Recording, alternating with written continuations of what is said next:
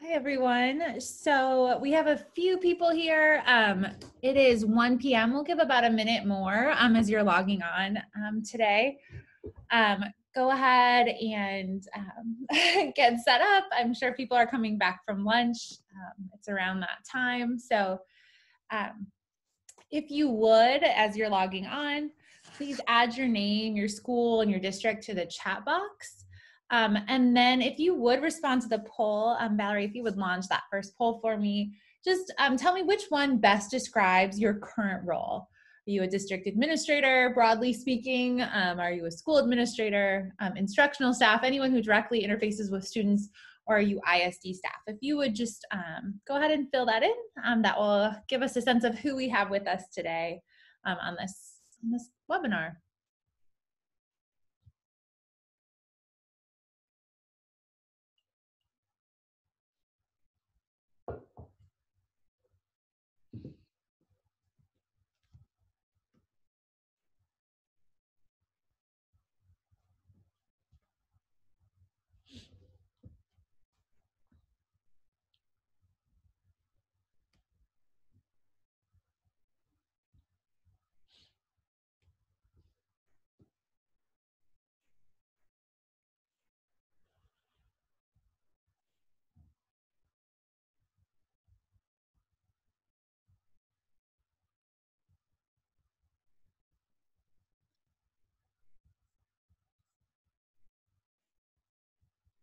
Wonderful.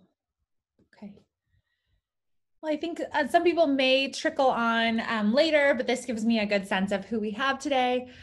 This is really helpful. Thank you so much for kind of letting us know. Valerie is going to share in the chat box the overview handouts. So those will be in the chat box for you, as well as a handout of the DBI steps in the DBI process. So feel free to download those now. She'll post them again in about 10 minutes for any latecomers. And if for some reason you're not able to get them, I'll share my contact information at the end, and we'll make sure that we get you a copy of the handouts. Should say this is database individualization, an overview of the process for intensifying intervention. This is going to be a pretty high flying 30,000 foot overview, so it's going to be broad. I'm not going to go into some of the nitty gritty details. Those are for additional sessions. We could spend days on lots of the pieces of this, but this isn't that day. This is a 2-hour webinar. You guys have a lot going on, so I'm going to stay a little bit high over the top today. But if you do have questions, feel free to put them in the chat box. Go ahead and whatever you need to do, raise your hands. Let me know if you need me to slow down. I'll try to keep my eyes on it and keep a good view of it. But just let me know if there's something that I'm missing or you would like to. And I'll try to leave some time at the end as well for additional questions if those come up. All right. I need to say right at the onset, I need to recognize a few things, a few people, and a few groups. First, what we're going to be talking about today, database individualization, is not something that I created or made up. This has a long-standing tradition. It was first developed in 1977 in the 70s in the University of Minnesota with Stan Dino and Phyllis Merkin. At that time, they called it database program modification. You may have something else in your head when you hear those terms, database program modification. But Stan Dino and Phyllis Merkin were really kind of the founders of this idea, as well as kind of the founders of things like curriculum-based measures, fluency probes. Even the idea of an individualized education plan really comes out of stuff that was happening federally and in Minnesota in the 70s. And lots of things from MTSS to RTI come out of that. So I need to recognize them right on the top. I'm going to share a little bit of data later from Acadian's reading and as well as the National Assessment of Educational Progress. And some of this content has been developed in association with a partnership that we have with the National Center for Intensive Intervention from the American Institute for Research in Washington, D.C. So we received some technical assistance from them as well. So I want to make sure to reference them here. You guys have all been on a bazillion webinars at this point. You guys are Zoom pros. We are all sick of Zooming. So I know you guys are well aware of the regular expectations. But as I mentioned before, the main thing is that any questions you have, any comments, do feel free to put them in the chat box or do whatever you need to do. I want to make sure that I'm responding to what you guys are interested in and what you're wanting to hear about today. The purpose of this session is, like I said, to offer a very brief overview of the purpose for and processes of database individualization and how those things fit within an MTSS framework. And I saw that a lot of you are either district personnel, ISD staff. A lot of you mentioned that you are an MTSS coordinator or an intervention coordinator. So for most of you, you're thinking of this through the lens of MTSS. You're doing a lot of work in this area. And so I want to kind of put DBI in the context of the work you're already doing in schools and with the students that you're working with, because I know many of you are doing exactly that right now.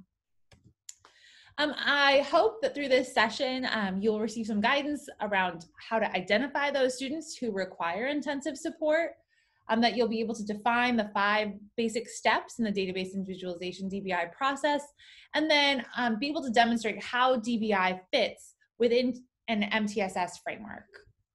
When you're thinking about planning and you're thinking about the students who you're working with and the teachers you're working with and the schools you're working with as well. So we'll start with the why of this. Why DBI, for who, and how do we know that? And then we'll talk about what DBI is, the broader definition, and then the steps in the process. And then we'll get into how it fits into an MTSS framework. And then we'll talk a little bit about how we here at the Michigan MTSS Technical Assistance Center are hoping to come alongside you and support DBI implementation, as well as all the other parts of MTSS that you guys are currently working on implementing in your schools and in your districts right now. So let's jump in. Again, feel free to post questions in the chat as we jump into this, but why DBI? Who are we doing DBI for, and how do we know that this is the right thing to do for those students? To get us started, here's a little thought question. If you would launch this poll, Valerie, poll number 1, rate this following statement as it applies to your district or school.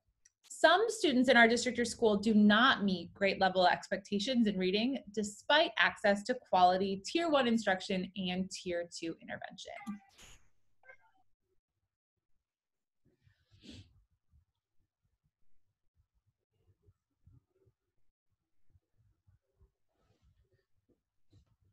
Great.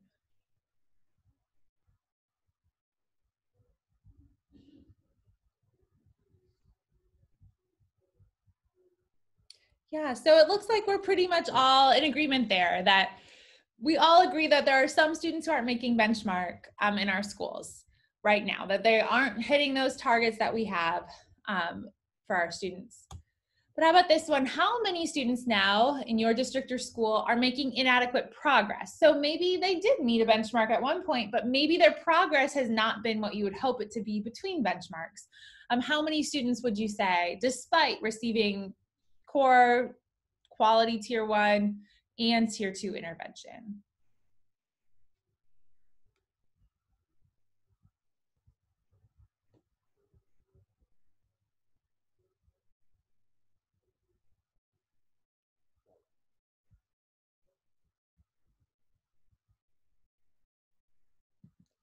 Great. So it looks like we, for the most part, agree that there are some students in our buildings, in our districts, in our schools that are not necessarily meeting benchmark, and that there are some students who are not making adequate progress. And maybe some of those students overlap in some important ways. You're not alone in thinking that there are some students in your schools. So I have 2 kind of anonymous districts here, ISDs, from the state of Michigan. This data is taken from Acadience Reading Universal Screening data from January of 2019. And you can see that in both schools, there are some percentage of students that are below benchmark, and there are some students who are well below benchmark, right? And that's what we would expect to find. And I'm presenting these data purposely without context because the demographic, geographic information isn't necessary here. The problem in both schools is the data. Some students are not meeting grade level expectations. We could spend all day talking about the causes, what schools could do better. But the reality is that both schools, some students aren't making those expectations, and those students need our help. We can work to prevent students from falling into these categories, but we need to do something for those students who are there right now. No blame. This is basically the primary mindset of DBI. We're going to take principled action steps based on the contemplation of ongoing data. And maybe you could say this is a primary mindset of MTSS, right? We're trying to look at our data objectively and say, okay, what else should we be doing at tiers 1 and tier 2? And with DBI, we say, and at tier 3 to support those students who are falling into this category. But it's not enough to look strictly at are students making benchmark or not, just at that universal screening data. We also need to ask ourselves, are students making good progress? Because we could have a student who falls below benchmark, but they're making good progress, right? Our tier 2 supports are working. They're doing what we would expect them to do. So here I'm using the progress pathway information indicator where it looks at the point before. So in this case, fall of 2019 to January of 2020. The growth that students did. And if you remember, District A in the previous slide had a fairly, like about 16% of students who were below benchmark. But as you can see, 32% of students made below typical expectations in progress between those two checkpoints. So sometimes we are gonna see different students who fall into these categories. It's really important when we're talking about DBI that we talk about students who are not just below benchmark or even well below benchmark, but also that we talk about students who meet a dual criteria. That is, that they're both below and making less than typical progress with all the supports in place. The reason it's important to kind of consider this dual criteria is that we know that students can be behind for a lot of reasons. You are all very well aware of all those reasons that they could be behind. And it's important that we identify the students who really, really need intensive supports, because providing intensive supports and DBI is extremely difficult. It requires a lot of resources, as we're going to talk about in a little bit. Only a small number of students actually require it, so providing it to a student who doesn't require it is actually not going to help them very much. And so we need to make sure that we're giving it to the right students, and that also that we're not giving it to so many students that we dilute the efficacy of the intensive intervention. It becomes less and less intense the more students we give it to. So we want to make sure that this is going to the right students who really need it. And we also want to make sure that we're giving it to students who have had the opportunity to receive quality tier 1 and tier 2. So we're not going to jump to this level because a student is a little bit below benchmark. But we're going to look at this and say, okay, make sure the student has been in school, a student who just got to your building, who has had inadequate experiences in the past in their educational career. We want to make sure we give them a chance to catch up before we're going to apply this most intensive step. The districts that we just saw and the data that we just saw in the last two slides are not outliers. So this is not, I don't present that data in any way to call out any ISDs or the state of Michigan or anything like that. We know that in the United States, 65% of fourth grade students did not meet proficiency standards in reading in 2017. We know 34% of fourth graders were below basic on the National Assessment of Educational Progress. And what's more, we know that that number has been consistent since 1992 when they started administrating the NAEP.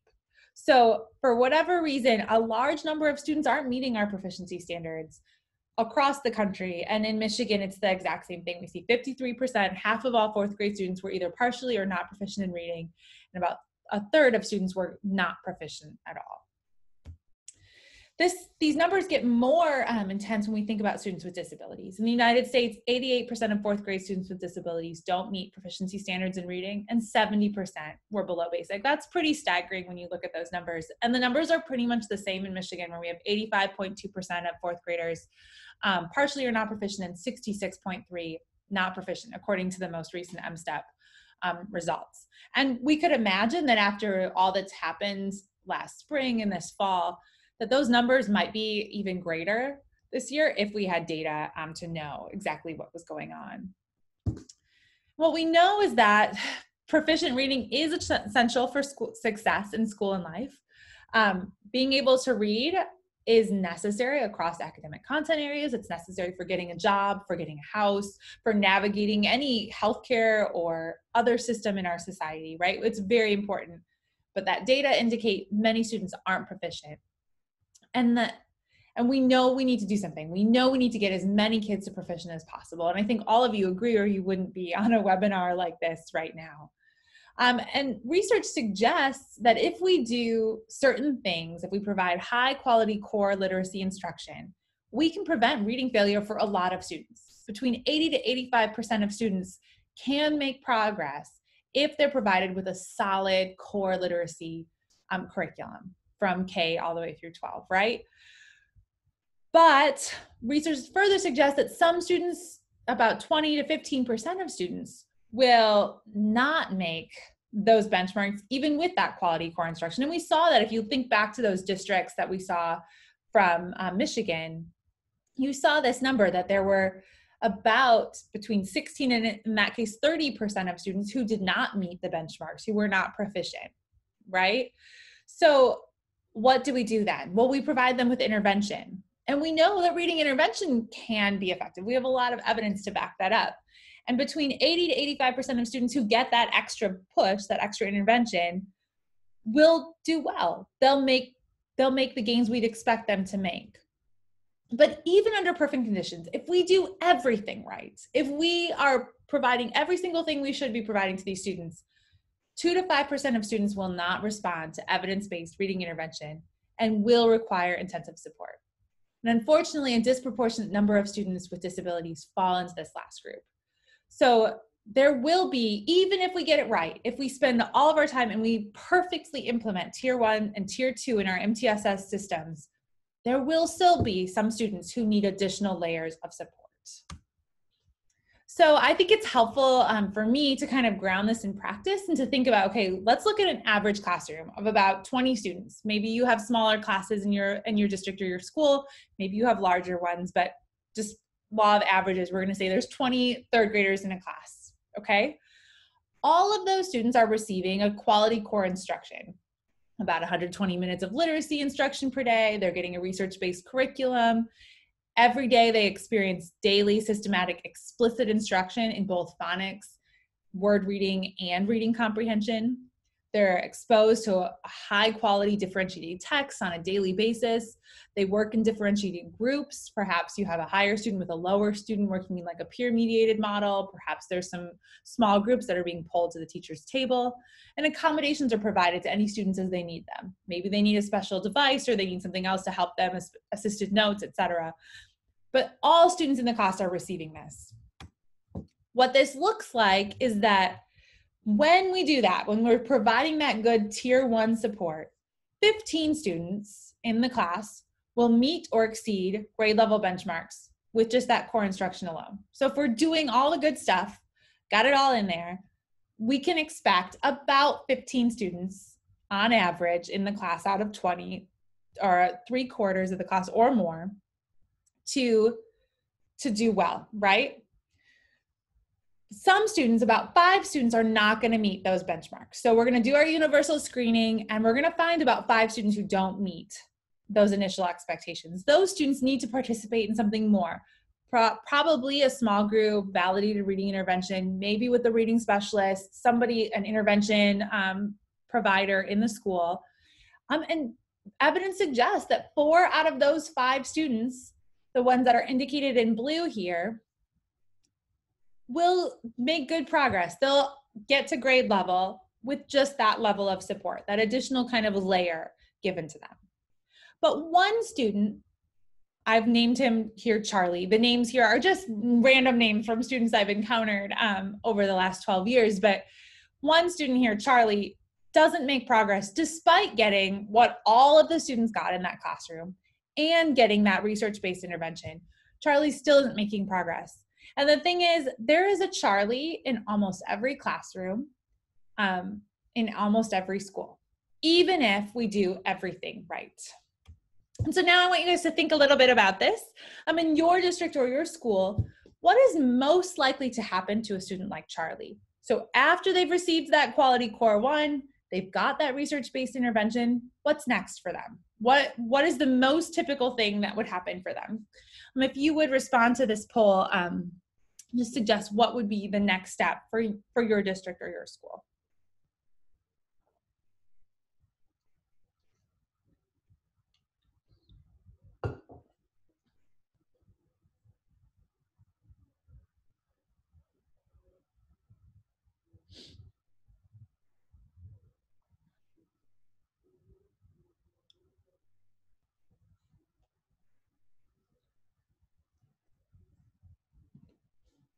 Great. So I think we were kind of all over the map here with our responses to this question, which was a little bit what I expected. Having worked with a lot of schools across the country, I've seen that there are kind of a couple tracks that people tend to take when students get to this level, get to a point like Charlie did. We see that students either are taken out of the MTSS framework and they're put into special education. And we kind of tend to view special ed as something other than that MTSS framework. Or we just continue the tier 2 intervention as is. So they just get more tier 2. Maybe they go for another month, or they get to stay in the group for longer. Or we just move them into another tier 2 intervention group.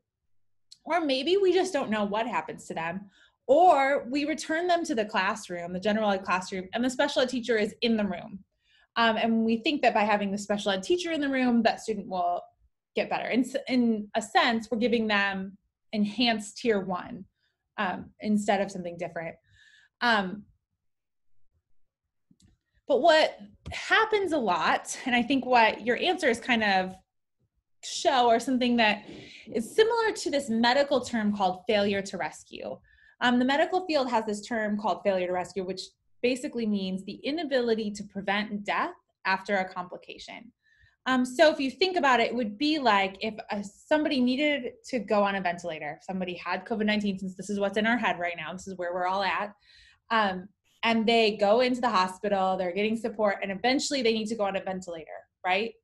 If you refuse to put them on the ventilator because that was too intensive, that would be failure to rescue, right?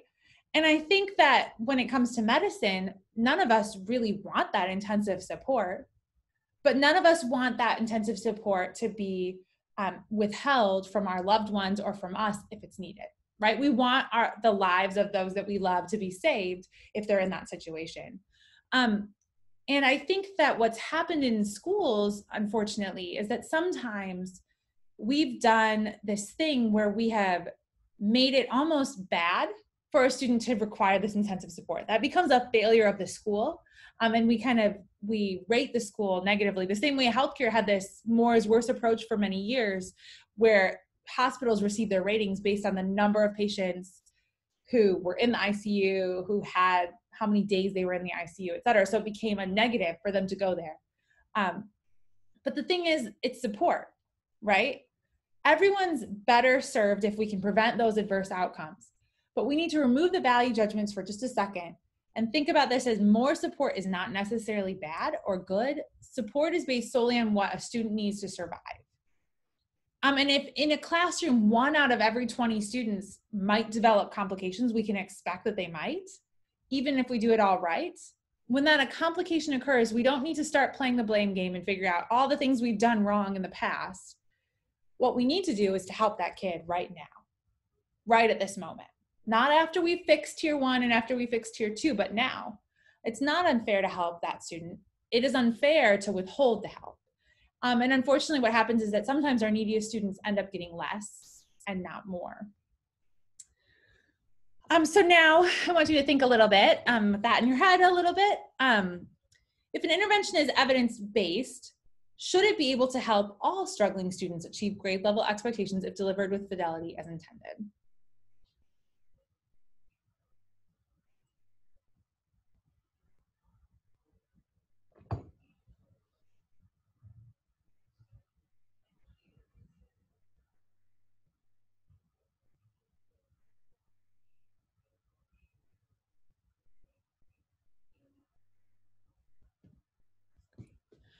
Great. So most of you said you disagree, that if an intervention is evidence-based, it should be able to help all struggling students. But some of you were a little bit more neutral or on the fence, and you said, well, yeah, if it's evidence-based, shouldn't it be able to help? And sometimes we have this tendency of thinking, well, if it's the right thing to do, it should work for everybody all the time. But the thing is, no method or system of individualized programming now available is adequate for all children in all classroom settings and under all circumstances.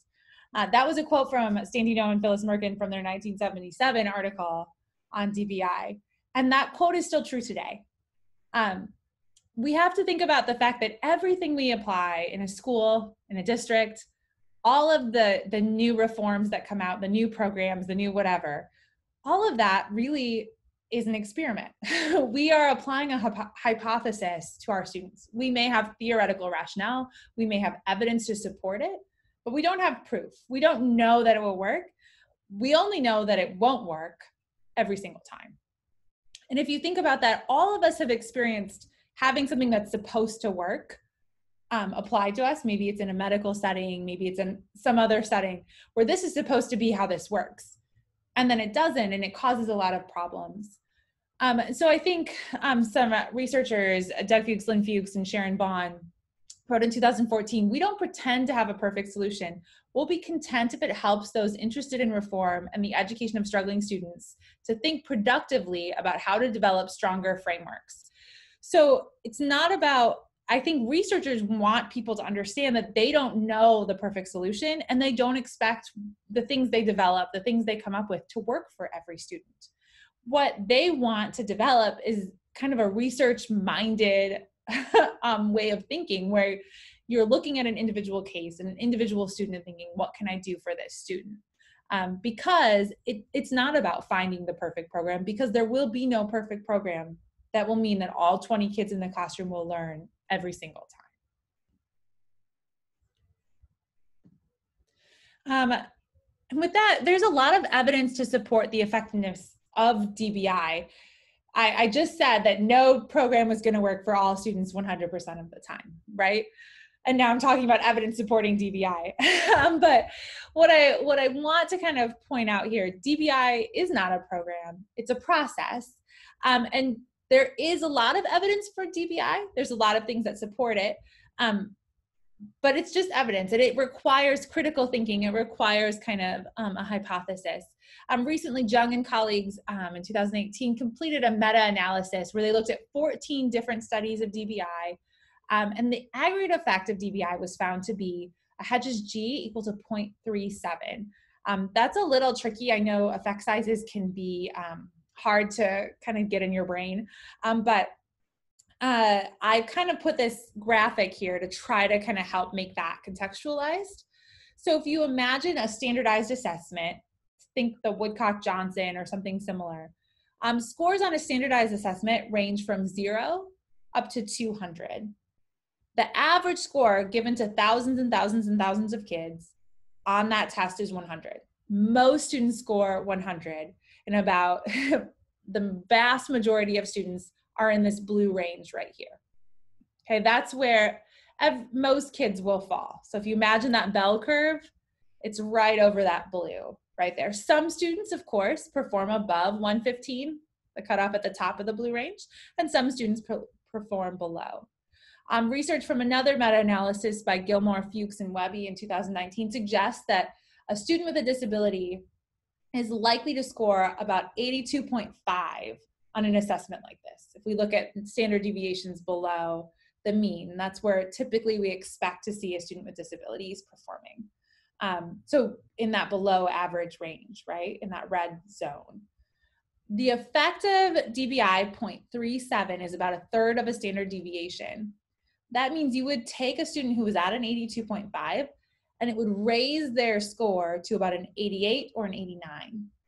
And that might not seem huge, but that's equivalent to moving a student from the below average, the significant risk category, into the average range. And that's a big difference. And we see that this effect is consistent across academic areas. We see a 0.47 effect, that's half of a standard deviation in spelling and writing, that third of a deviation in math, and about, again, a third of a deviation in reading.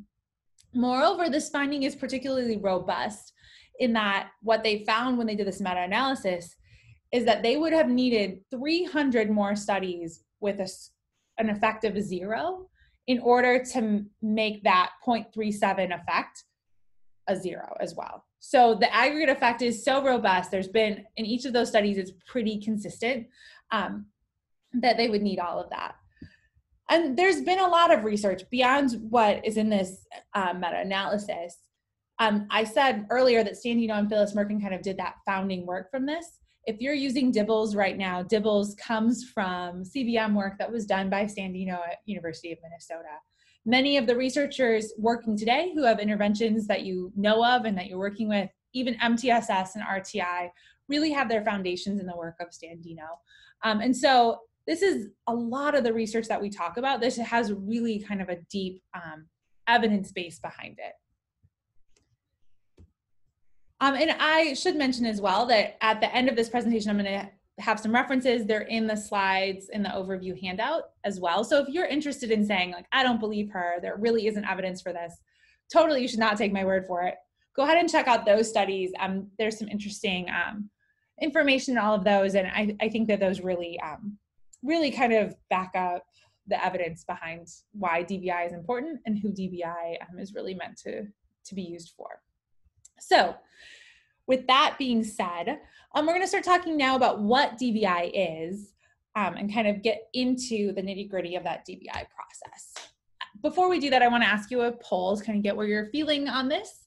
Database individualization, DBI can best be described as, what do you think?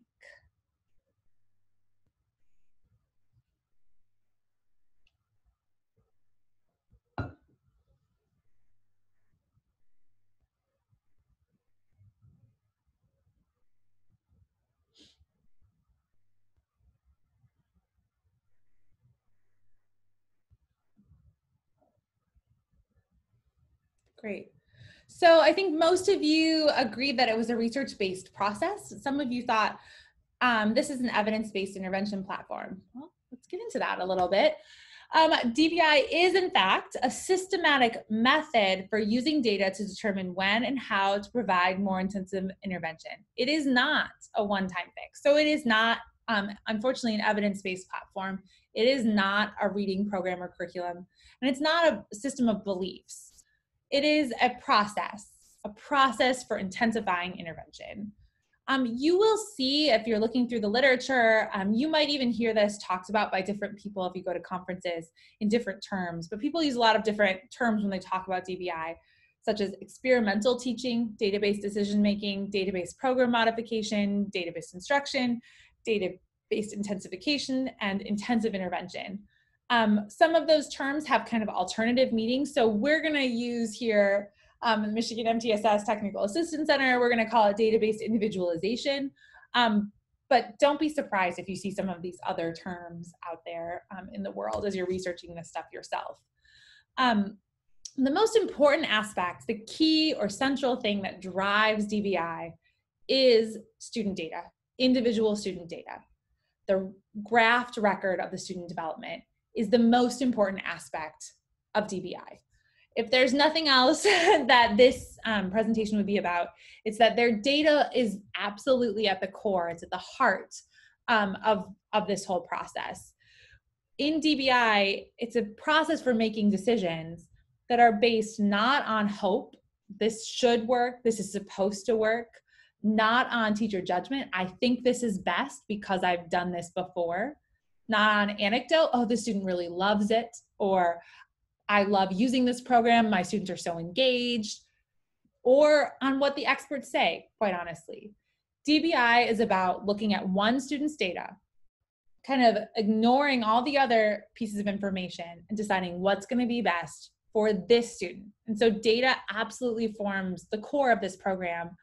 I think one thing that I'm kind of anxious for, I don't know if any of you are feeling this way too, as we go into this year, maybe like year 2 of this pandemic effect, how much data is going to be collected on our students? Is there good data out there? Because if we want to intensify intervention for students who aren't making progress, we absolutely need data to do it. And so I'm nervous that this data that it may be difficult to get the data that we normally would get on our students. But in what we're talking about today, I think it's really important to lay out that data is key. Data is the core of everything we do. And when we talk about students who are in need of intensive intervention, I think it's really important to say the problem is never the child. The problem is never their disability. The problem is always the data. The student's performance, their data is below that of their peers. So we need to kind of stop that blame game. It's not poverty, it's not race, it's not bad parenting, it's not the previous teacher, it's not that the student isn't trying, and it's not the school. What we need to look at is be objective and look at that data It requires us to kind of get in the mind of researchers to become experimental and think of it as if we were trying to identify the cure for a rare disease.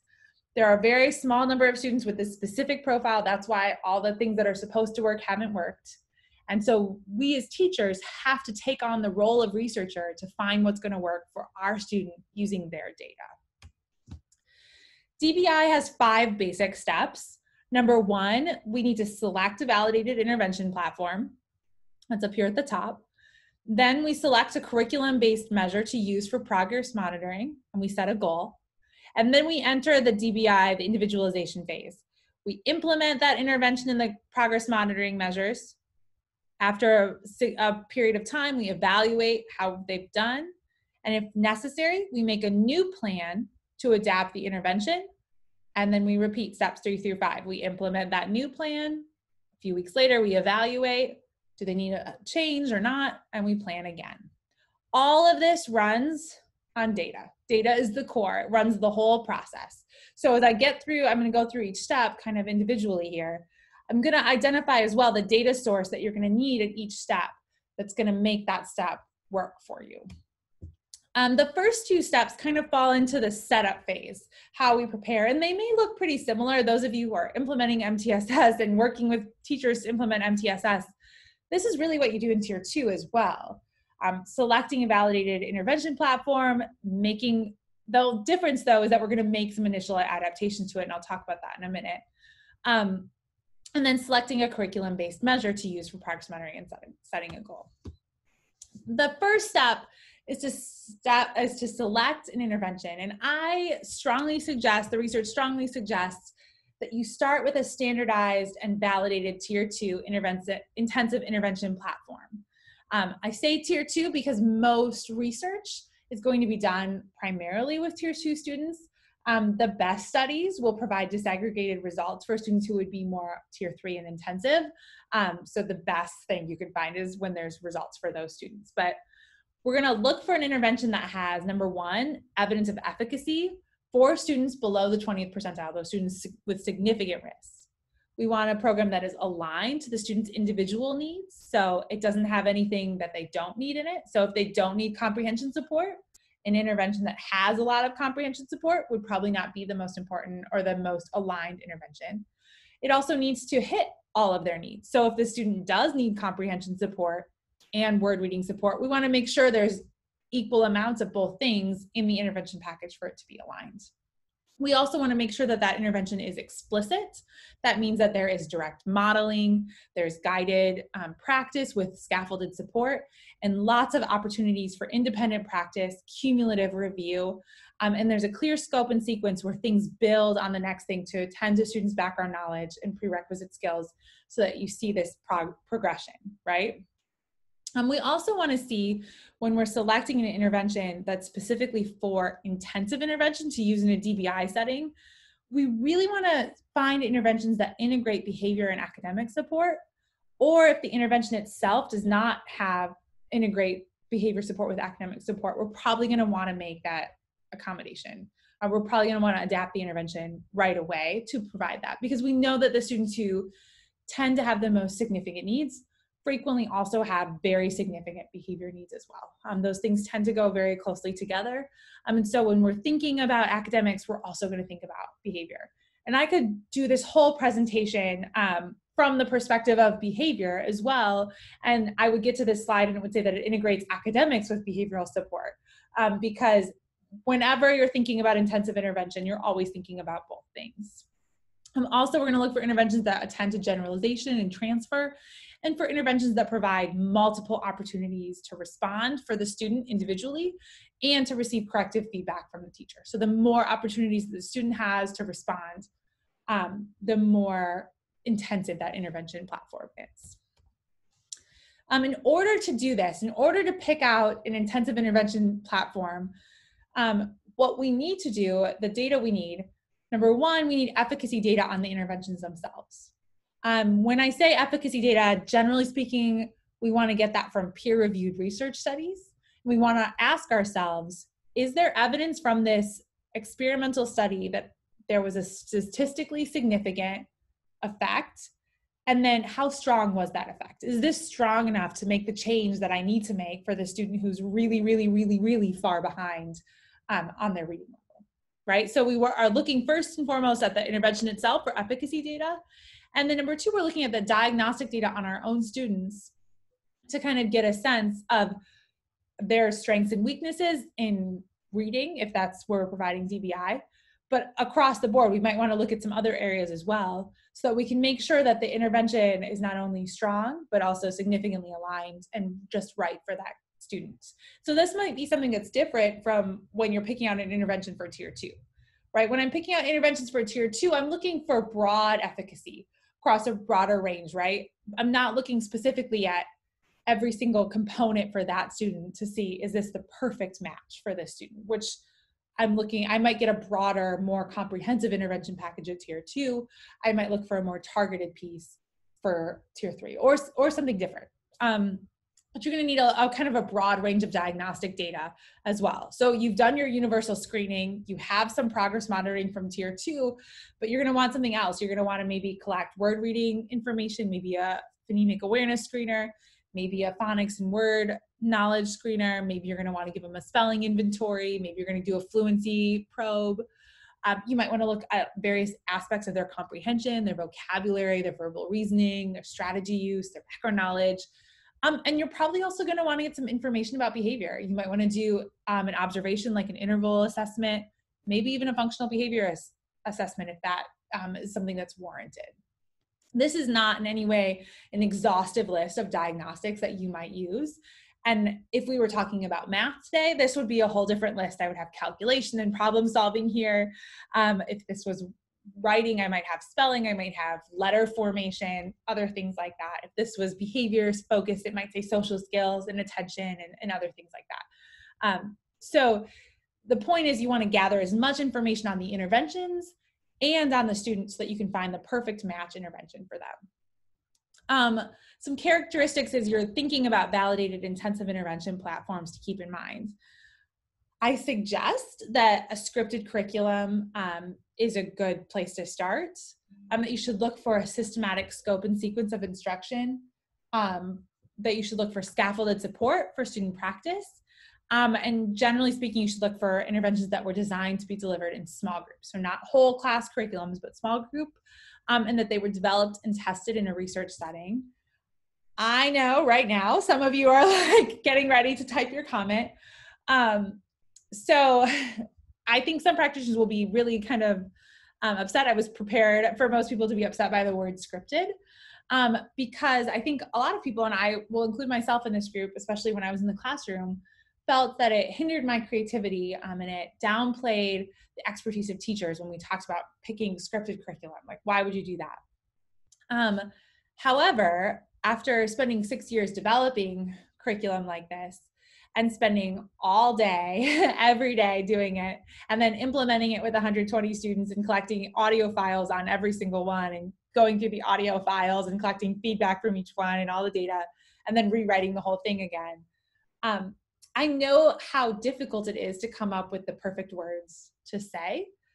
And I think that sometimes when we start our interventions and we go into these intensive interventions, if our whole effort goes into designing perfect text and perfect workbooks and cobbling all these pieces together, we will not put our effort where it needs to be, which is evaluating the student data and making evidence-based adaptations to that program. So I suggest that a script be a starting point.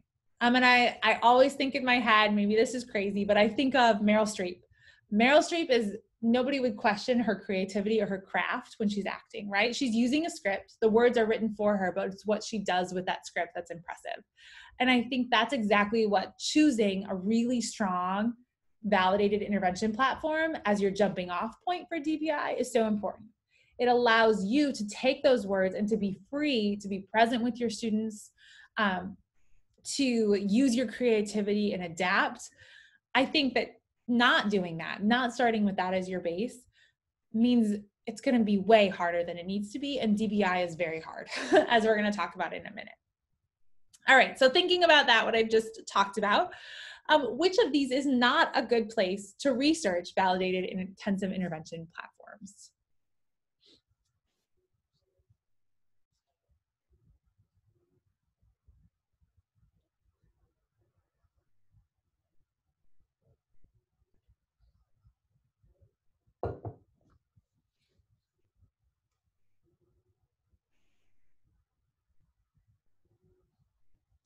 Great. So yeah, we all kind of are in agreement that teachers pay teachers isn't where we should be going to find a validated intervention platform.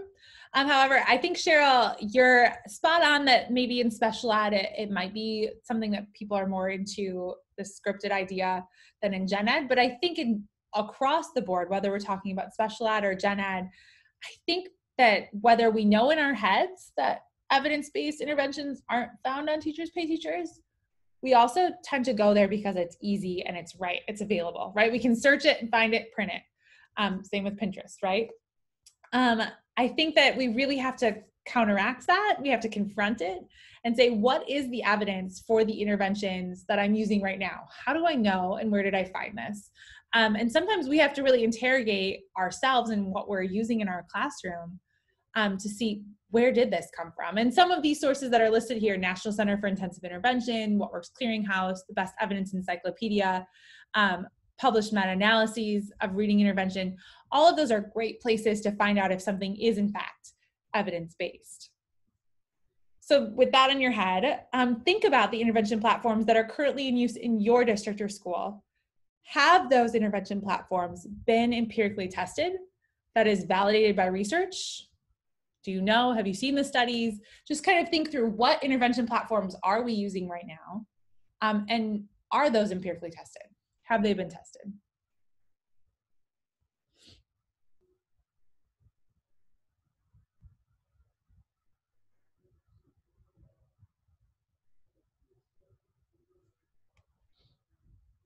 Great. Yeah, so I think we were pretty across the board on this. Many of you were neutral about this, maybe because some of the interventions you're using are, and some of the interventions you're maybe using in your schools or districts aren't. Or maybe you're not sure if they are. I could have put on that last side, I had teachers pay teachers, which is pretty obvious, but I could have also put something like publishers, because publishers will promote their curriculum. They come to your district, they come to your school with their glossy things, and they haven't actually validated that through research. And while those curriculums might work well, those curricula might work well in a tier 1 setting, because you would be able to adapt them to your students. When we're talking about students who need the most intensive level of support, it's so important that what we're using with them be something that's empirically tested, that we start with the best possible and then move from there. All right, another question that I think we need to ask ourselves when we're thinking about the intensive intervention platforms or just the interventions in general that we're using right now, would you say the literacy intervention platforms currently in use in your district or school, do they incorporate the principles of explicit instruction? That is direct teacher modeling, guided practice with scaffolded supports, lots of independent practice, cumulative review, support for prior knowledge, assessment.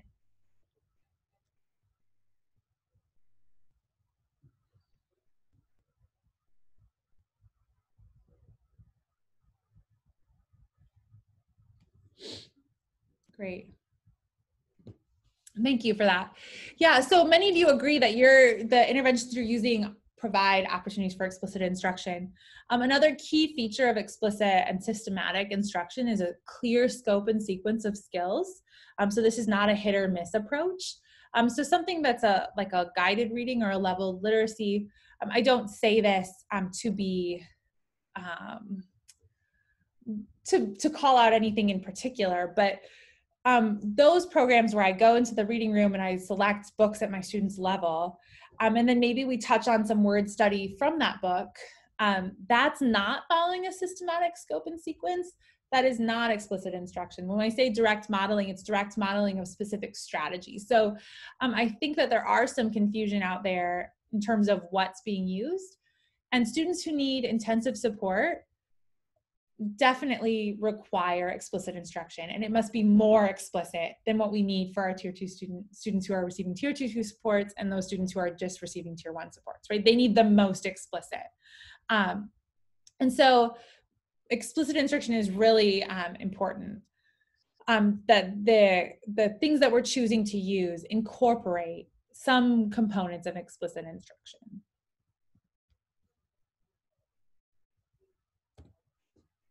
Okay, so that's step 1, is to select that validated intervention platform. Okay, that's the first step. And Nicole, thank you for your comment that the word intervention is a little tough. And I know from a middle school and a secondary setting, high school and middle school, it's definitely different because you have more things like a Read 180 that's standing in. There are fewer, certainly many fewer intervention packages and intervention platforms that exist. That's definitely one of the biggest issues we see in middle school and high school, among other things that make DBI and make intervention difficult in the secondary setting, for sure. I agree with you.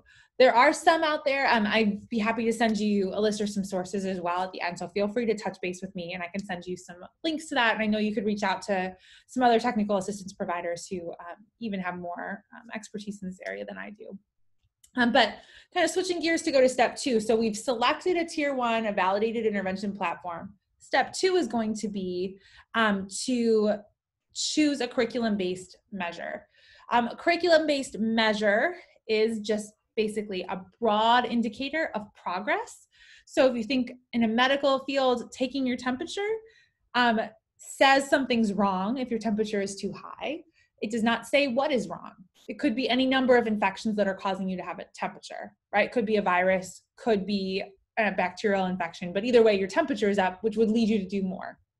That's basically what a CBM is in education, right? It's something that provides a broad indicator that something is wrong. They also need to be sensitive to change over time, and they need to kind of represent broadly what the whole curriculum would look like. That's why oral reading fluency is a good curriculum-based measure, because you use probes that are all written at the same level, say at a 3rd grade level. And so when a student reads more words on a text that's written at the same level and is equated across a number of dimensions to all the other texts, that represents real growth, right? As opposed to mastery of a set of skills. Curriculum-based measures must be easy and efficient to administer. They take between 1 to 3 minutes. They have standardized administration procedures, and they're technically adequate. When I'm selecting a curriculum-based measure for a student who is in need of intensive intervention, who needs DBI, I might pick a curriculum-based measure that is different than the one that I'm using for universal screening. So say you have a kindergarten student, maybe they use letter and naming fluency, nonsense word fluency, and phoneme segmentation fluency. Those, and initial sound fluency maybe. Okay, they have those things as their universal screening. But I might pick just one of those for the CBM that I'm going to use for DBI to do this work with. In later grades, I may choose phoneme segmentation fluency for a student who's a 4th grader, even though that isn't the skill that they're being tested on at universal screening. So I'm going to use the curriculum-based measure that's most appropriate for the student's level and where I'm going to be targeting them for intervention, what I'm going to be working on with them. You need to, when you're thinking about choosing a CBM for your student, think about number 1, technical adequacy data. Is there evidence that this is sound, that this has been done with lots of students, that it provides statistically significant and consistent data for students? Because I'm going to be basing my decisions on this data. So it's really important that that data be good. So this is where something like a running record has problems because it doesn't have that technical adequacy data. So yes, I'm getting information about the student's oral reading fluency from moment to moment, but it is not getting really getting at the underlying things that that student needs, and I can't base my decisions on it. We also need to collect baseline data on the student on that measure. And you think, what is the student's current median score right now? And then we also need benchmark data. Where do we need them by the end of the year? What is the kind of point where they need to reach by the end of the year? So we're thinking through all of these things as we select the right CBM that we're going to use for our students. So many of you are using Acadience right now, or you're working with districts that are using Acadience right now, formerly Dibbles, maybe somebody's using AimsWeb. There are many other versions out there, and they offer a variety of different probes and different ways. But when you're thinking about a student with DBI, you want to pick a measure, something that you're going to measure, and that's going to be the CBM that you use to base your decisions on. Also incorporated in this step, we want to be setting up, so we've picked our intervention and we're setting up kind of the system by which we're going to know if our program is working or not. So you're going to want to select the right measure for your student. If the student has like their priority deficit is in phonemic awareness, I'm probably using phoneme segmentation. If their primary deficit is in phonics, I'm probably going to use something like the nonsense word fluency. If their primary deficit is in fluency, I'm probably going to use an ORF. If their primary deficit is in comprehension, it's not perfect, but I'm probably going to use the close. Okay, so, and I'm selecting that, and I'm also selecting the grade level that's most appropriate for the student to monitor their progress with. I'm going to then administer about 3 of those probes to establish a baseline, a median score.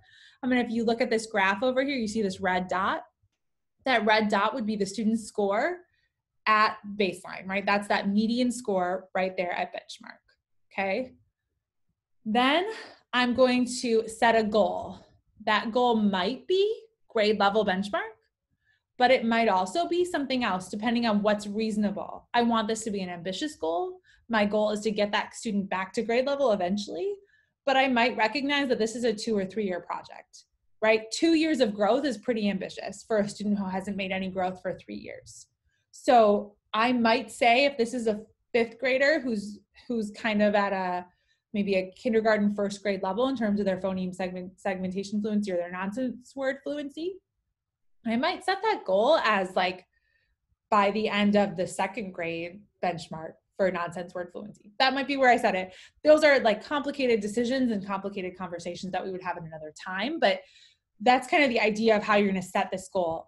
You then are going to draw a line from the baseline point, that little red dot over in your left corner, all the way up to that benchmark goal, right?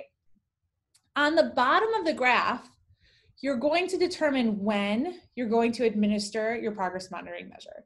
It's important when you're thinking about, okay, when am I going to administer this progress monitoring measure, that you set up not only that like I'm going to do it every week, but that you set up the day of the week that you're going to do it, the time of the week of the day that you're going to do it, who's going to do it, where they're going to do it, how they're going to do it, so that it is set in stone. This is how this is going to be collected. I would suggest, so that it's consistent, that maybe avoid Mondays and Fridays because those tend to be the days most often missed for holidays or other things, to pick a day in the middle of the week. You may choose to do it Tuesday and Thursday twice a week.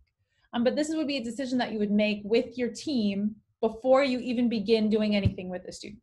Okay, this is all happening. You've selected your measure, you've selected your validated platform, and now you're setting this up before you get started implementing it.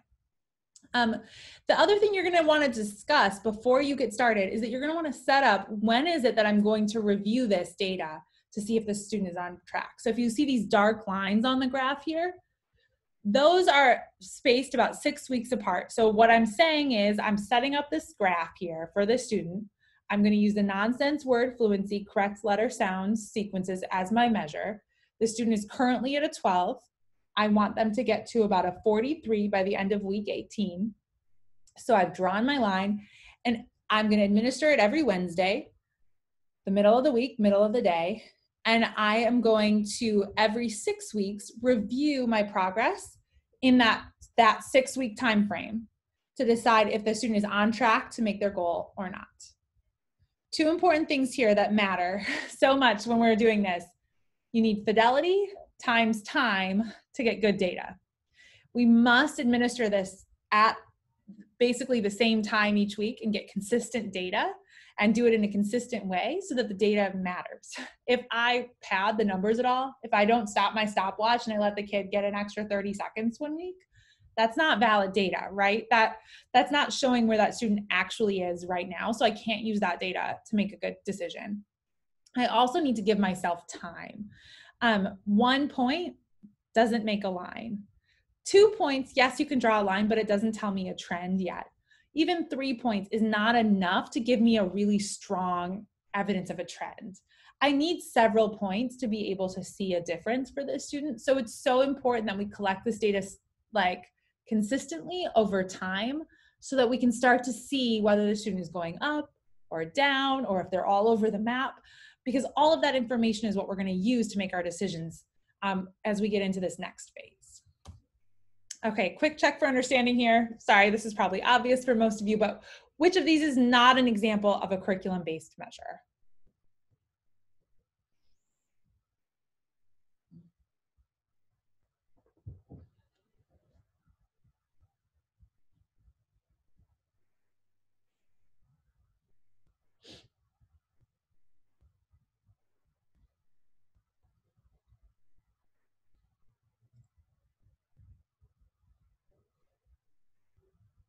Great.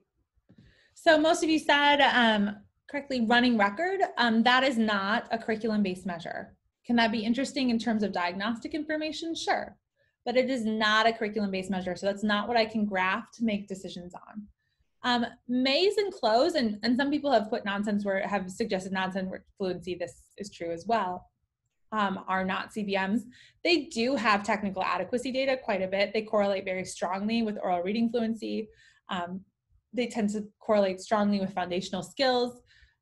They're not right for every student. And so it's really a matter of which one is the one that targets what my student needs based on what I'm providing intensive intervention for.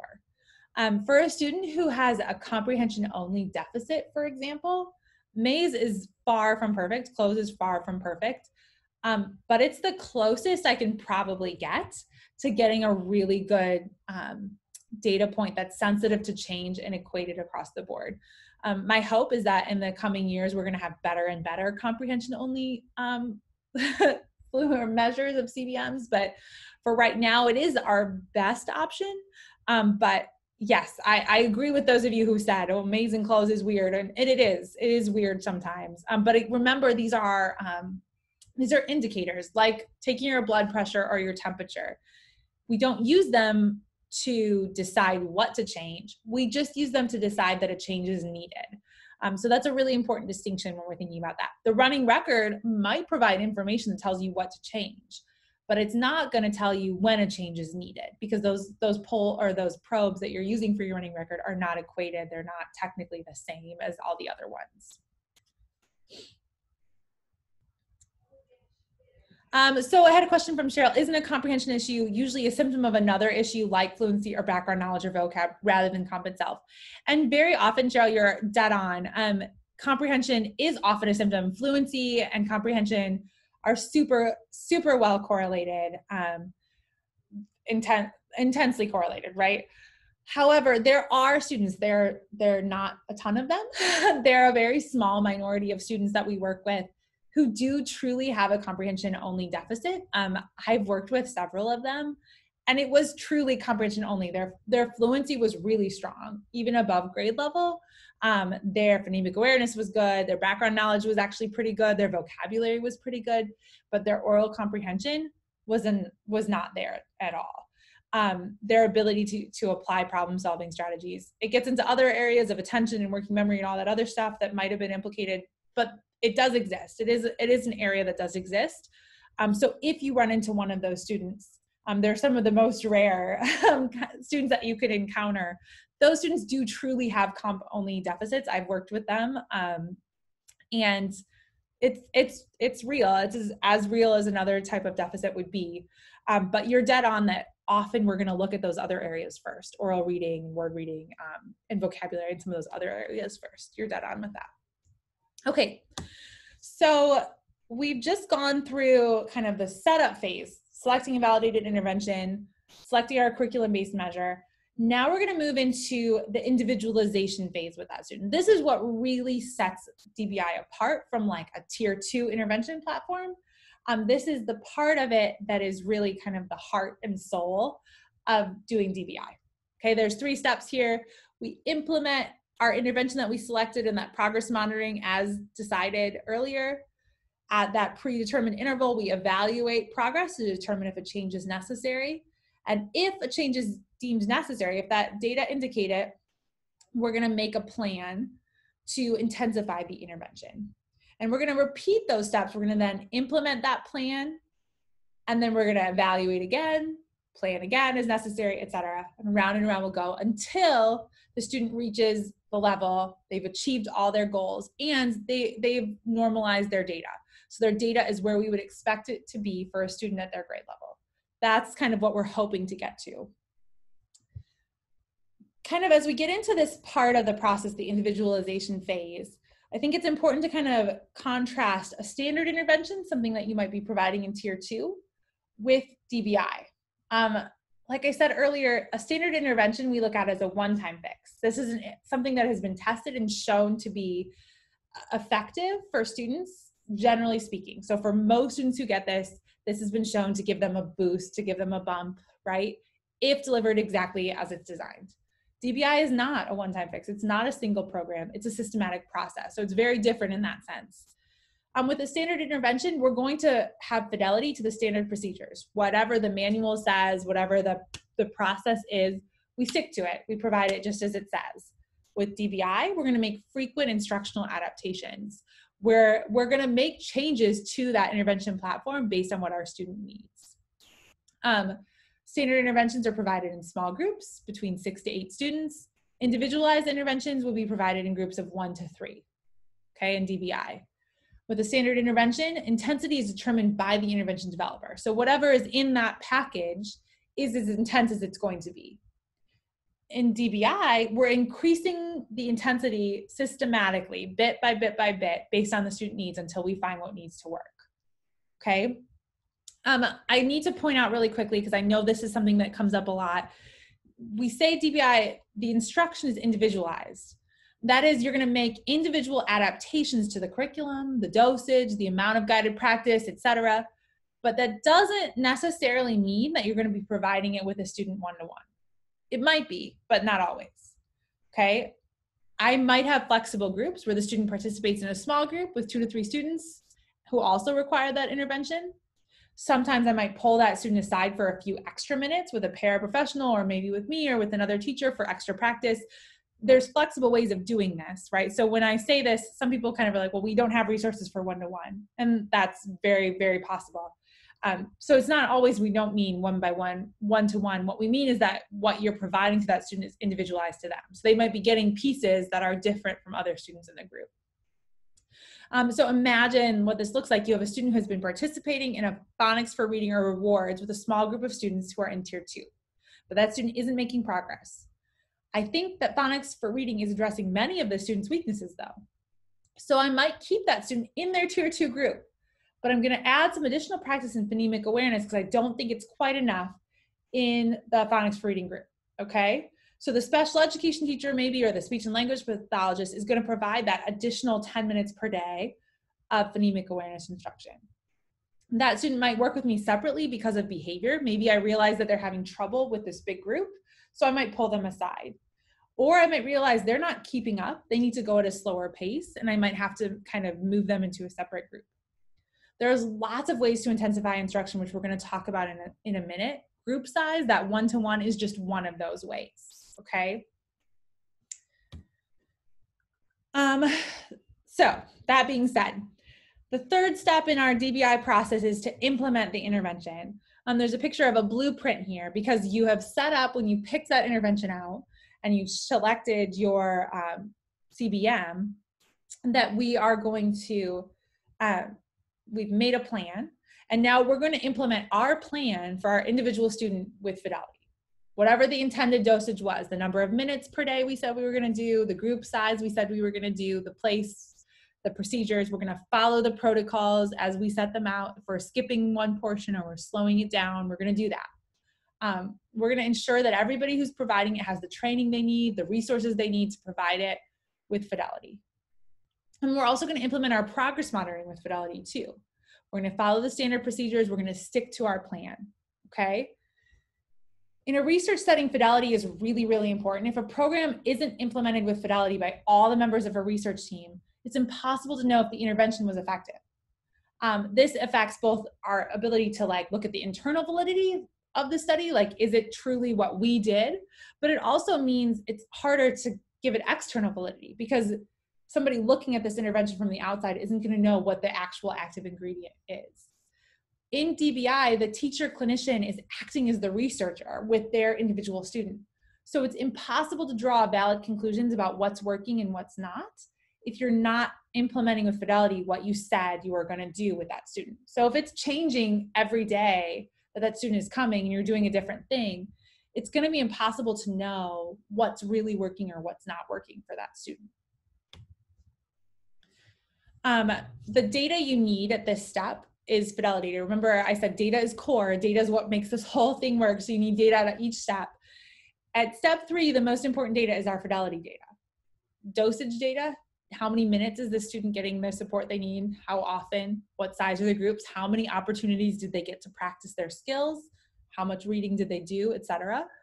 We're also going to want to know student behavior and engagement data. Were they attending during the intervention? Did they give good effort? Were they motivated? How do they get along with the other kids in the group? Do they have issues that are causing with the other students that are causing them to miss parts of the instruction because they're arguing with another student, or they feel nervous to respond because of that, the presence of this other student, etc. We're also going to look at adherence data. Are we following those planned procedures? So if I said I'm going to do 5 minutes of phonemic awareness, am I really doing phonemic awareness for those 5 minutes? Am I really doing fluency reading each day for the amount of time that I said I was going to do? Did we actually do the procedures that are in the manual? Those are the kind of things I'm looking for.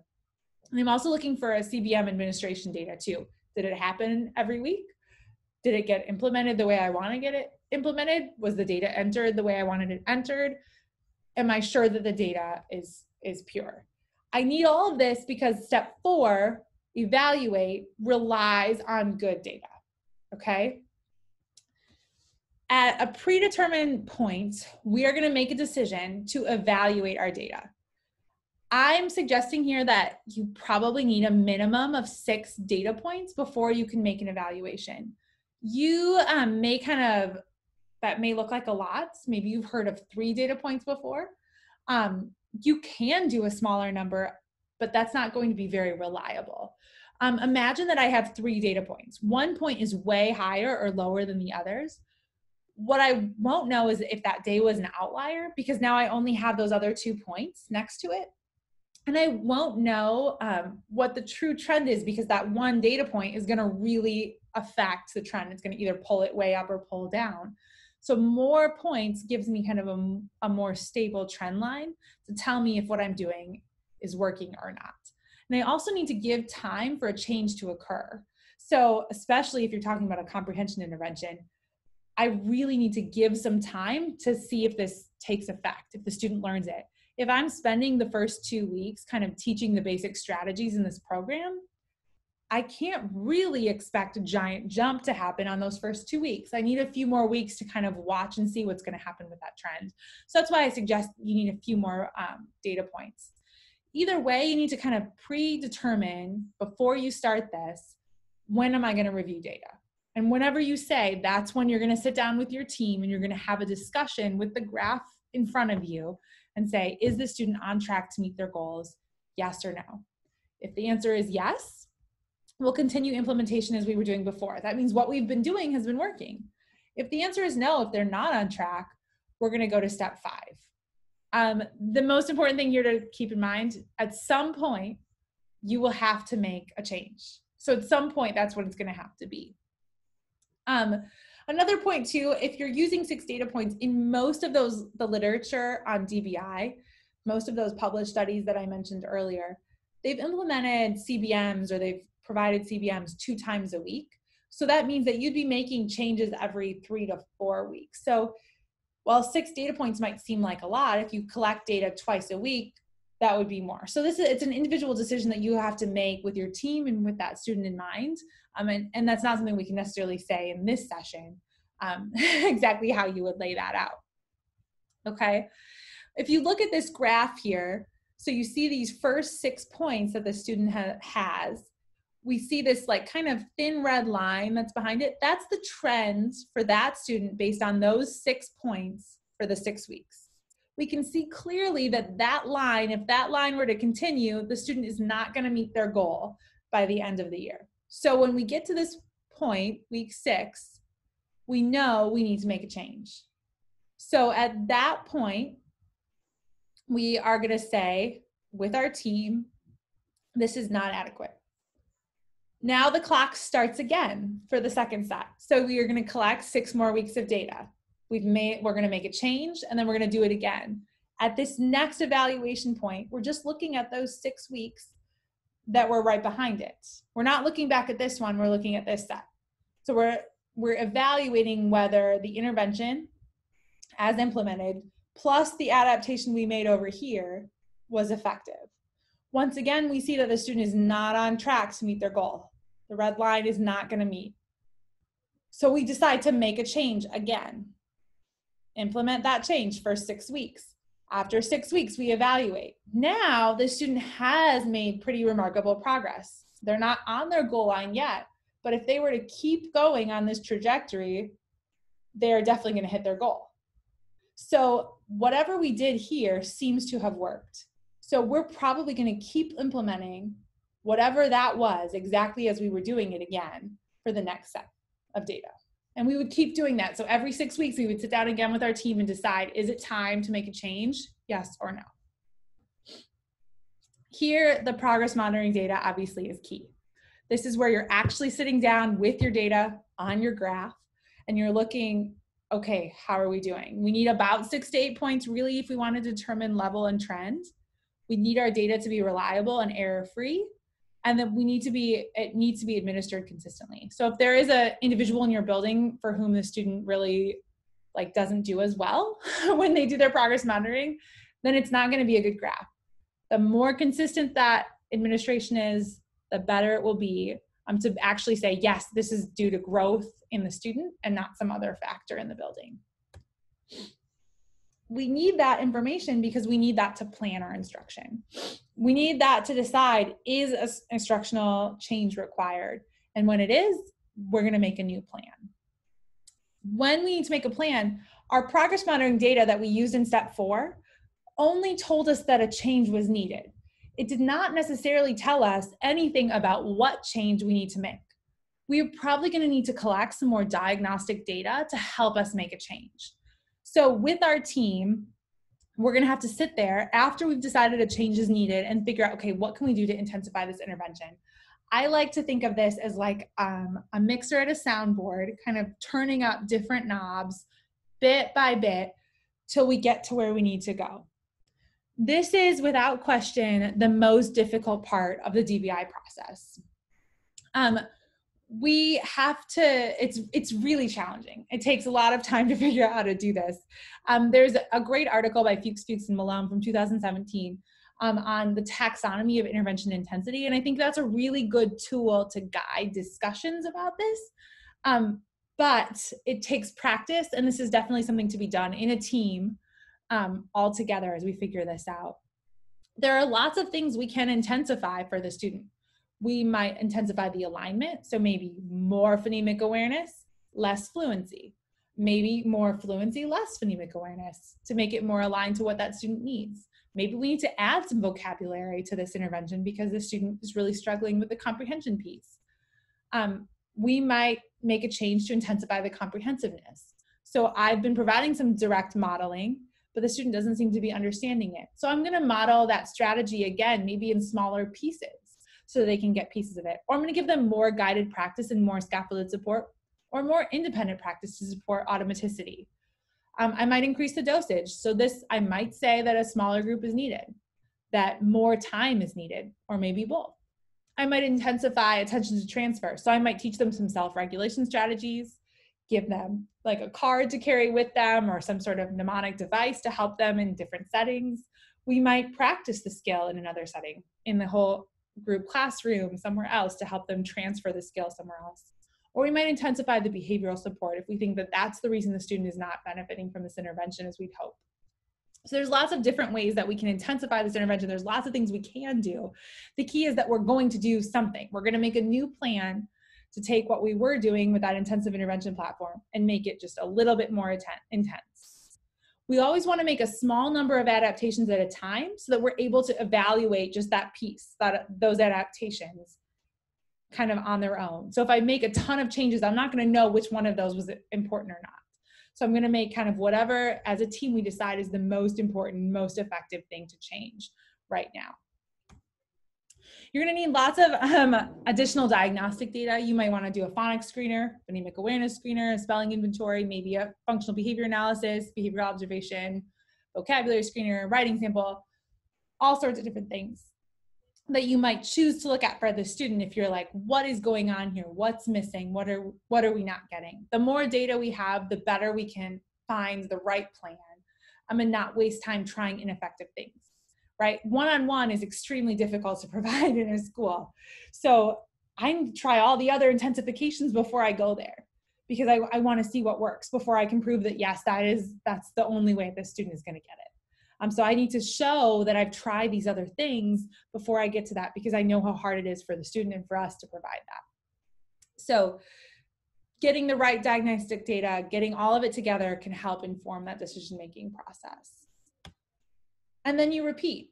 Whatever you decide as a team you're going to implement that new plan, the intervention plus, if you will, with fidelity again. So I'm going to start doing that. If I said I was going to increase my dosage, I'm going to increase my dosage, and they're going to get that for 6 more weeks or whatever, however many weeks you've decided. And then I'm going to evaluate data again. I say, did that work? Did the plan plus work? If it didn't, I'm going to make another change. If it did work, I'm going to keep implementing with fidelity again. And I'm going to keep repeating this process again and again until the student's data matches that of their peers. Until the thing that I'm hoping will get on level, maybe it's their oral reading fluency, whatever it is, that will match where their peers are. It's really important to remember that this process will take time and that you will have to make instructional changes. That at some point you will have to make instructional changes, or we would say that yes, there are interventions that work for every student every time. That's not the case. Eventually changes will have to be made. That is what DPI is about. It's about systematically intensifying intervention until we find the right match, the right mix that works for that individual student. All right, so that's a complex process. That's a broad overview of it. I'm sure many of you are wondering, how does this fit into an MTSS framework? How does this fit into what we're doing? I know you guys are well acquainted with the practice profile, the MTSS practice profile that was put out by MDE and Michigan MTSS TAC, Technical Assistance Center. There are components that we have identified as essential to MTSS. Among them, team-based leadership, tiered delivery systems, selection and implementation of instruction, interventions, and supports, comprehension, screening, and assessment, and continuous database decision-making. These are the core components of MTSS, but these are also the core components of DBI, right? There's still team-based decision-making. You're still operating within that tiered delivery system. You're still selecting and implementing interventions and supports. You're using screening and assessment, and you're making decisions on data. The core components of MTSS are the core components of DBI. And it really belongs within an MTS framework. I know most often we draw kind of the tiered triangle, if you will, with kind of the bottom of the triangle is tier 1, the middle is tier 2, and the top is tier 3. What I think it's a little missed in that drawing is that tier 1 is everybody. Every single student is in tier 1. All students need that, 100% of students. All students need to receive core literacy instruction. All students need about 90 to 120 minutes a day of that in elementary school, a little less in middle and high school, right? That is provided in the whole class setting to all students. All students benefit from that, including those students who might be considered to be in tier 2 or who might be considered to be in tier 3. 15 to 20% of students require intensive or require intervention in addition to this core instruction. They're getting a validated intervention platform, maybe 30 to 45 minutes per day in a small group, 6 to 8 students, on top of their tier 1 intervention. And then there's another group of students, a small group of students, 2 to 5% of students. Charlie was my example student, who are getting this core instruction. They're getting this validated intervention, and they still need more intensive support. So Charlie is getting tier 1 plus tier 2 plus tier 3. It's not different, it's not separate, it's additive. In MTSS, the tiers are additive. They're not separate. It's not like you leave one and you're in another one and you're no longer part of the group below. You're adding it on until you find what works. This is because providing tier 2 intervention to a high percentage of students dilutes the quality of the tier 2 intervention. Many of you have probably seen this in your school. If you have too many kids that are receiving tier 2, now you have groups of 30 kids. Now you have 20 students in a room, and it's no longer really the validated intervention that you were hoping to provide. It's not targeted, it's not what they need. So it dilutes the efficacy. The same is true in tier 3. And tier 3 is more intense. It's more intense than tier 2. It's more time, more individualized, more comprehensive. The last few years I've been working on this intervention platform, and we would collect data from teachers about what they were doing in tier 2 and tier 3 with their students. And by and large, what we were seeing is that tier 2 and tier 3 were exactly the same number of students, same number of minutes, same basic things that were being addressed in both classrooms at the same time. Tier 3 should be more intensive, should be more time, more individualized, more comprehensive. And because of that, it's really hard to do for a lot of students. So it's really important that we are doing as much as we can in tier 1 and as much as we can in tier 2. MTSS works best when there's a strong tier 1 and tier 2. But even with that, there will still be some students who are going to need tier 3. And that's okay, right? We're removing those value judgments and just applying support as needed based on what that student needs to thrive in our school. So let's return to kind of this in practice view. I showed you earlier Mr. Smith's hypothetical class, right? And how Mr. Smith is the core instructor. He's the teacher of record for that room.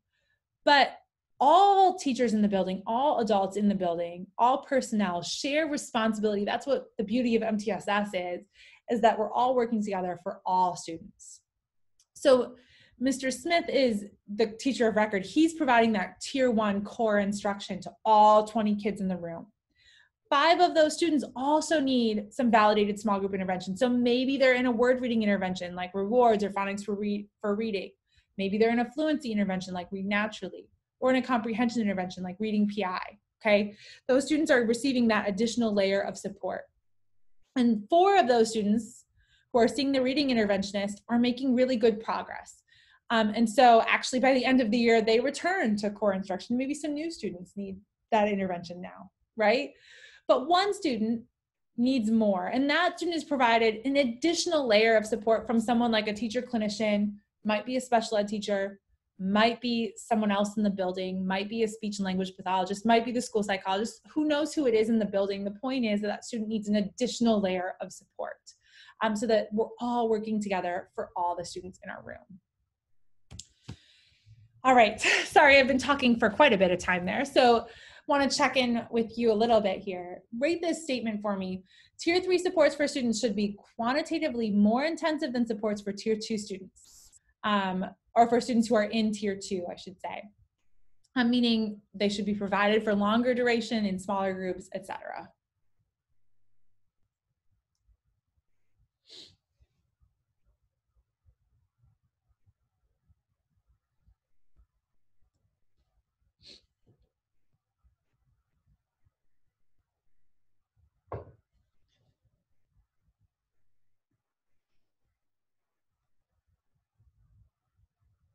All right.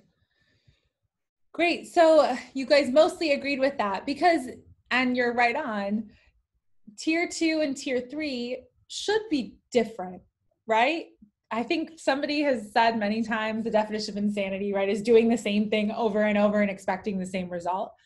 I think that if we continue to give students the exact same level of support that we gave them in tier 2, we can't expect a different outcome from that. right? That would be crazy to expect it. And so it should be quantitatively different. But I understand why we would disagree with this statement too, because there are limits to our day, right? We only have these students between 8 and 3, and we have to make sure they get math and recess and lunch and music and PE and science and social studies and all the other things in their day. So how do we make it more intense? And so it can't be the only way that tier 3 is more than tier 2. So question number 2, tier 3 supports for students should be qualitatively more intensive than supports for tier 2, for students who are in tier 2. And by qualitatively different, I mean that they're more explicit or more aligned, more individualized, etc.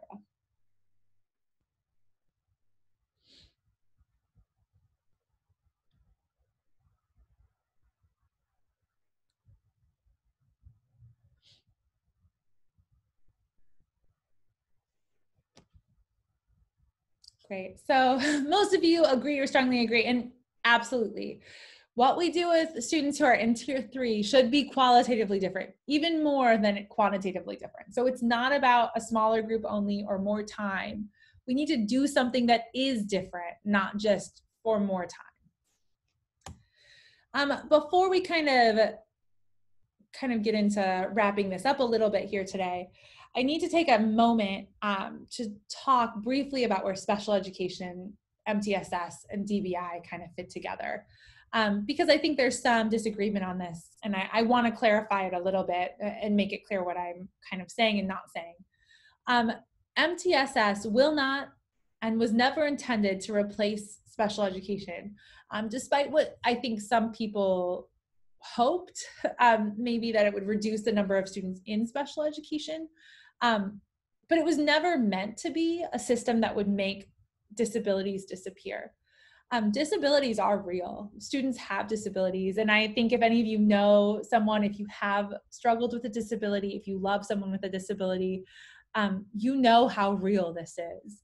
You know that dyslexia is real. You know that autism is real. You know that attention deficit disorder is real.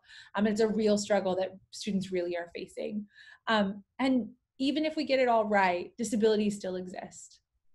The goal of MTSS was not to eliminate special education. It was always that everyone in the district or school would take responsibility for all learners, that a student who had a disability would not be solely the responsibility of the special ed teacher, but that we would all be responsible all together. And special education, therefore, is integrated into all 3 tiers. They're in tier 1, the students are, and the teachers are. We're all integrated in a system working together for all students. So special education is not outside, it's within the system. It's working within the system. It's not disappeared, it's not gone. It's part of a comprehensive system of supports that's supporting all students. And I think that it's important to value what special educators, related service personnel bring within the MTSS framework in terms of expertise, in terms of their ability to provide clinical support to students. That's really important, and it's important to draw on some of that expertise when we're talking about DBI, regardless of whether the student in question is a student with a disability or not. Either, whether or not we're talking about where special education fits and all of that, it's important to point out that if you're thinking about DBI with students with disabilities, that there is evidence supporting the use of DBI for students with disabilities, quite a bit of it, and that it also fits in with special education law. So this does not counter, it's not like, oh, we can't do this because they have an IEP. No, this is part of an IEP. If you've listened to this and you've thought, this sounds familiar to me, it's because some of this is similar to how IEPs were meant to be in their initial infancy. This idea of being more prescriptive, of using data to inform our decisions and making adaptations. I love this quote that I found: armed with data and objective problem solving, you can do anything required to move a student forward. You're not bound to wait until next year's IEP. You can make a change, and you must make a change, but base your changes on data and documentation. And I think that's what DBI provides for students with special education. But I also want to be very clear that this is not only for students with disabilities, right? Those data that I showed you at the beginning of this presentation, I showed you data from 2 districts. Some of the students who were below benchmark and who were not making good progress, those students, some of them had disabilities and some of them did not. And some students with disabilities were making good progress, or they were on track to meet their benchmark. We just need to be inclusive when we think about who needs DBI. We're providing the support to the students who need it, regardless of their disability category and the label that they may or may not have. All right, so based on that brief thing, implementing all tiers of an MTSS framework with fidelity will eliminate learning disabilities and the need for special education services for most students. How do you feel?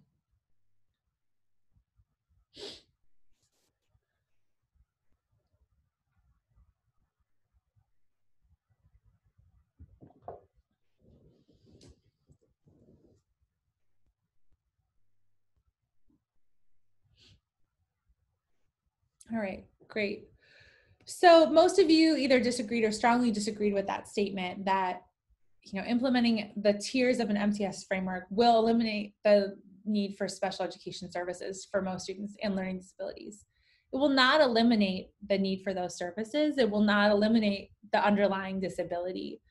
What it will do is help a student get on to reach benchmarks, to reach their grade level expectations. So it will support a student with learning disabilities. It will support a student with special education if implemented well, with fidelity, with all three tiers intact, not just tiers 1 and 2, but also tier 3 supports intact. We can help all students. We can help students with disabilities, including students with more severe and profound disabilities, to be honest. We can help those students, but we will not eliminate special education, and hopefully in the future, special education would be able to provide even more intensive and clinical levels of support that could help us to do this even better. So how does the Michigan MTSS Technical Assistance Center kind of see our role in supporting DBI implementation moving forward? Well, we kind of have several things that we are looking at for this year. We recognize this year is pretty crazy for most of us. This is a whole new ball game for everyone. So we will continue to provide universal trainings in all different areas of MTSS supports, from assessment to interventions, tier 1, tier 2, et cetera. We'll continue to provide targeted and intensive assistance for tiers 1 and 2 implementation. But we also want to do a DBI model demonstration where we work with some partners to develop the coaching model, the training model, the resources, and the collaboration necessary to make DBI successful. In hopes that in the years to come, we'll have developed a clear scope and sequence of professional learning to support DBI implementation successfully in our schools with our students. The reason we want to do this this demonstration this year is that we realize that implementing DBI is difficult. That's a very, very, very big understatement. I think it's funny knowing Doug Fuchs and Lynn Fuchs pretty well, and Sharon Vaughn, and they wrote in 2014, despite evidence supporting the use of DBI, many schools and teachers find it very difficult to implement in practice. I think it's funny because I've spoken with them and I know that they would put like 5 exclamation points after that if they could, because it is really hard. It is extremely difficult. It takes a lot of support, a lot of people to make this work. It takes a whole team to get up that rapid, to get this figured out, to problem solve. And so it's really challenging, and we recognize how challenging that is. And there's plenty of evidence to suggest how challenging it is. Doug Fuchs and Lynn Fuchs have done a lot of work in Nashville, Tennessee for many years, implementing DBI and implementing MTSS, implementing interventions. And one thing that they've consistently said is that they would have some really great successes. They'd be working really closely with schools. But when they left, when the grant ended, when the funding went away, and they weren't able to keep the staff in the building that they'd had, most schools were not able to continue providing this on their own. And it's something that they've talked about over and over again, how difficult it is to continue this work when those supports aren't in place. And so our goal is to figure out, what can we do to get those supports in place? How can we help schools to avoid some of the implementation pitfalls that are really common and like all over the DBI literature? Some of these things are attempting to implement DBI with too many students. It sounds like a good option. We should be doing it with every struggling student. The problem is we can't. to provide this level of intensive support, you really have to narrow it down and provide it for only a couple students, 1 to 2 in a classroom, right? That's all you can do. Scheduling and logistics can make fidelity very difficult in settings. I was a special education teacher for 6 years, and then I was working in schools for another 6, providing interventions. And one thing that made my work in both settings very difficult was if you would show up and, an assembly today, this today, can you come back next week, we're doing testing, we're going to do this in a couple weeks, or actually she needs to do this other makeup work today. And that would happen, once, twice a week. Well, that makes implementing with fidelity really difficult, and really difficult to know what's going on. And so scheduling and logistics, and those are natural things, those are things that have to happen, but they're real logistical hurdles that we need to figure out how to help schools navigate and how to help them kind of avoid those pitfalls. Also, inadequate supports at tier 1 and tier 2 will pretty much doom DBI to failure. So we need to know and understand best what things have to be in place in tiers 1 and tiers 2 if tier 3 is going to work at all. And so we really want to come alongside districts to help make tier 1 and tier 2 strong, and to know the point at which schools are ready to begin learning and begin applying the DBI work in their setting. Some other common pitfalls, difficulty identifying and obtaining best match intensive intervention platforms. That's very difficult, especially in the secondary grades. As someone mentioned earlier, confusion about the data analysis procedures. I don't know that our teacher ed programs have done a particularly excellent job of preparing us as teachers to be really critical of data, to know the rules and the ins and outs of how to look at that data and talk about slopes and trends, and look at consistent data points and efficacy data, et cetera, and diagnostic data to make decisions. And I think that that's really important when we're doing DBI work, and that's something we need to build our competency around. Another common pitfall, failure to make instructional changes. It's one thing to look at a graph and know that a student isn't making progress, or to look at your school's data and say, we need to work on this. It's another thing to make a change and then to apply that change. And that's what can really kind of break the system, right? That's where we kind of break down. We know something's wrong, but we don't know how to fix it. And part of that is because I think there are too few really teacher clinicians that are out there working in our schools today who have the sufficient training in either reading or math or writing or behavior intervention and assessment and data analysis, who are prepared to be those like frontline intensive intervention coordinators. And I think that that's something that we need to work on, developing that skill set and that competency, so there's a group of people prepared to do that, not to subvert the excellence and the expertise required to provide good tier 1 and good tier 2. You need a lot for both of those things. This is just another skill set, and we need to make sure that there are individuals in each school who have this skill set.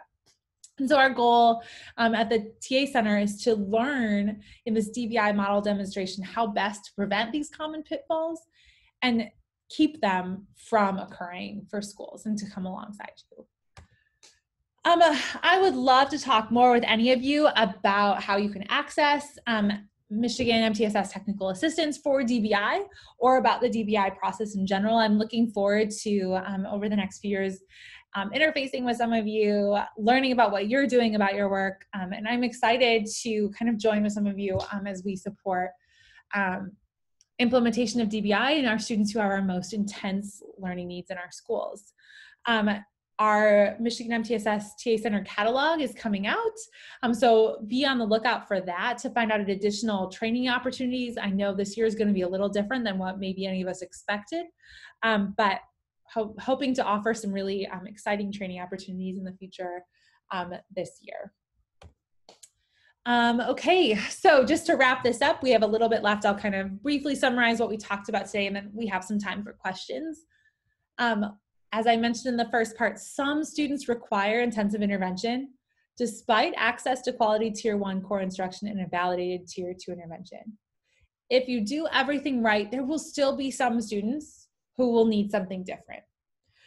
Those students are at risk for a host of adverse academic and life outcomes unless they're provided with significant support. DBI is our kind of best bet research-based process for providing individualized intensive support to these most vulnerable students, including those students who have disabilities. The DBI process is centered on individual student data and figuring out what's going to work for that individual student.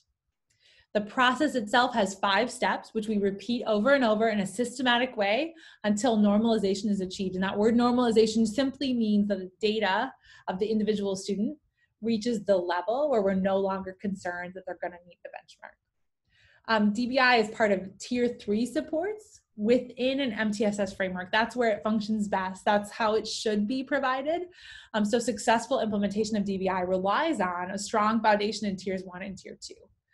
Michigan's MTSS Technical Assistance Center is committed to supporting district and school implementation of DBI as part of its support for overall MTSS implementation across the state. And we really look forward to coming alongside you to help those students. And I know personally, I'm really excited to work with you as we work with our students who need the most, who have the strongest needs right now in our school system. And I really look forward to speaking with many of you.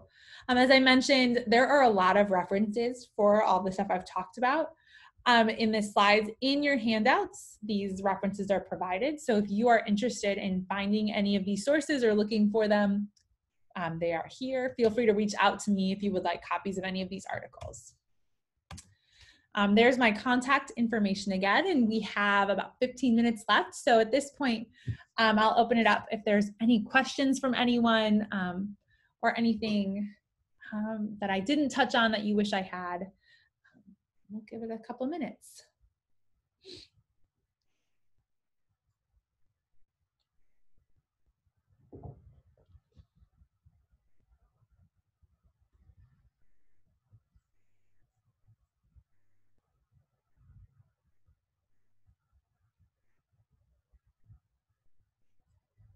All right.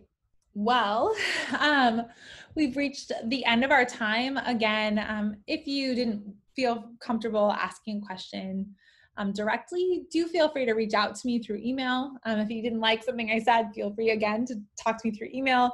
I'm happy to talk about it and discuss with you. And I look forward to learning from your insights about what you're seeing in your schools and in your districts. If you would please fill out this evaluation. It is extremely helpful. It will help us plans. It's pretty quick, painless. So if you would please, that would mean a lot to me personally, but just in general, it will help us prepare better programming in the future. So thank you so much for participating. I know how much you guys have going on and on your plates right now, so I can't tell you how much it means that you were able to participate. So thank you so much.